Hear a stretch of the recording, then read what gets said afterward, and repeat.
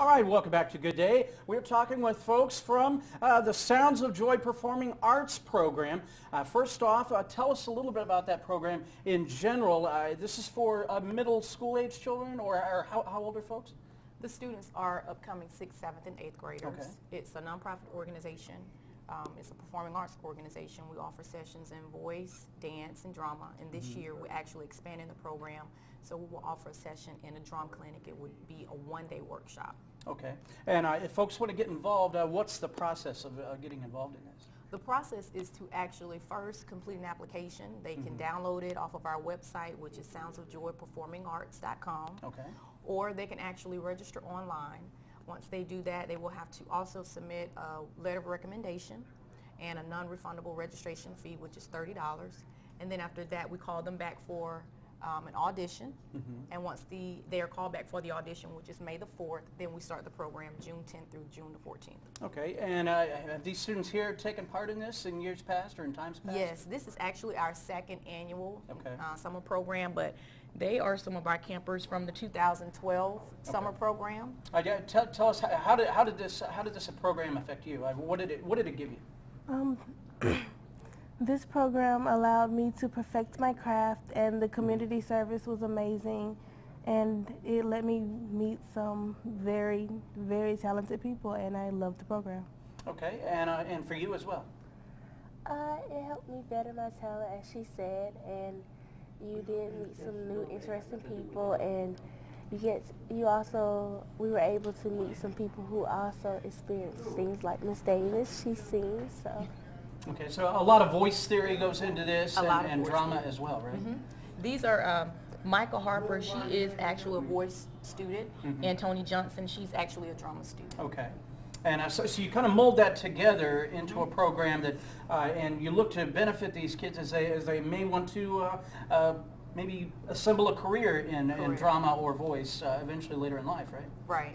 We want to just have an impact on them and just touch someone and allow them to take the tools that they've used to be great performers, and hopefully they'll take those same tools, everything that we've given them, and they'll share it with someone else. Yeah, pass it along and just keep the ball rolling. Always a good program. And once again, what's your website once again? It's soundsofjoyperformingarts.com, and that is one word. Okay.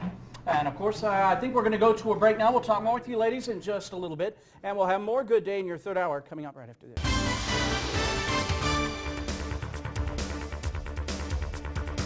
All right, welcome back to Good Day. We're back talking about the Sounds of Joy Performing Arts program, and of course that will be ongoing. Tell us, you're talking about audition times and dates. Is there a deadline or anything like that folks have to meet in order to take part? Yes, the application deadline is April the 16th. Okay. And once we receive all of the information, we will give the applicants a call back and let them know the date and time of the audition. But the date of the audition is actually May the 4th, but we always have time slots for those that are auditioning. Okay. And folks can find all that on your website? Or, yes. Do you guys have a physical address where they could show up and maybe pick up the application or anything? The applications, we have them scattered throughout Dougherty County school system at some of the schools. The actual program is going to be housed this year at Radium Springs Middle Magnet School of the Arts.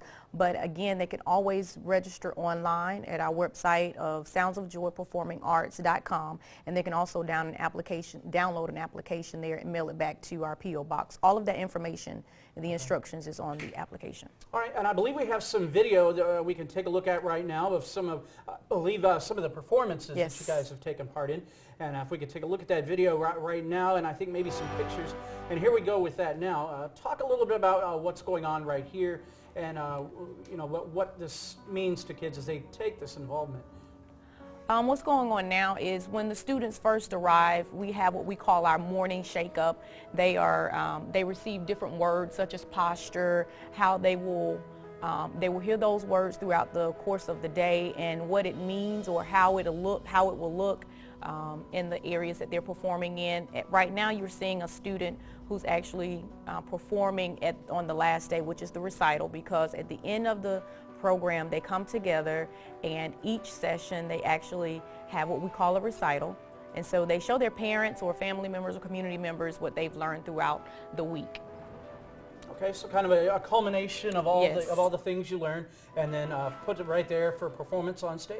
Right. All right, looks good.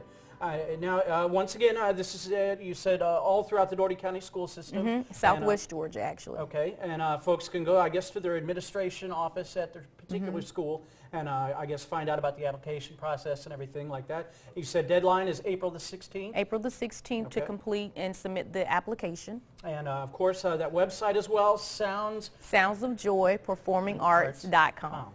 All right, and of course that and more, and of course thank you ladies for coming in this morning. Thank you and for having We wish us. you luck on your performances and another successful year. Thank you. All right, thank you. And now Kelly, on over to you.